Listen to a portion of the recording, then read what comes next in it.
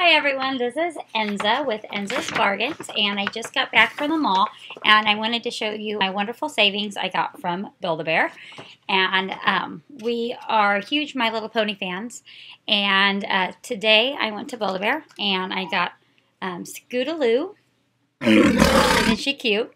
And she retails for $15, and she is one of the small Build-A-Bear collections.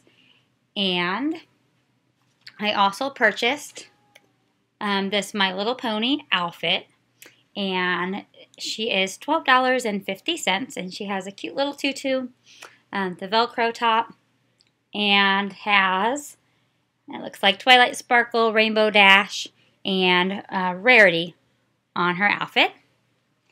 And then I also got, every pony needs a rainbow sequenced pink halter top. And I'm proud of this little mini haul that I did because I had checked my email in the last couple days, and on my email I got a 20% off coupon, and I'm going to try to pull that up for you really fast. There we go. Sorry for the delay. You can watch me dance. Okay, I got it. 20% off my next purchase. Can we see that? There we go. Sorry for the glare.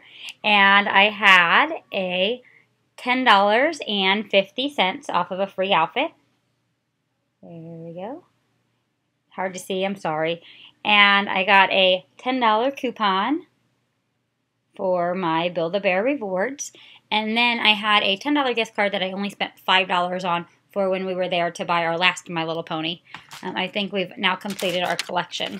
And if you look over here at my receipt, and I will post that on my blog as well, you can see that my total after the coupons and everything, there was a mistake, but I didn't have the time to wait, is $1.90. It should have actually been about $1.56, I believe.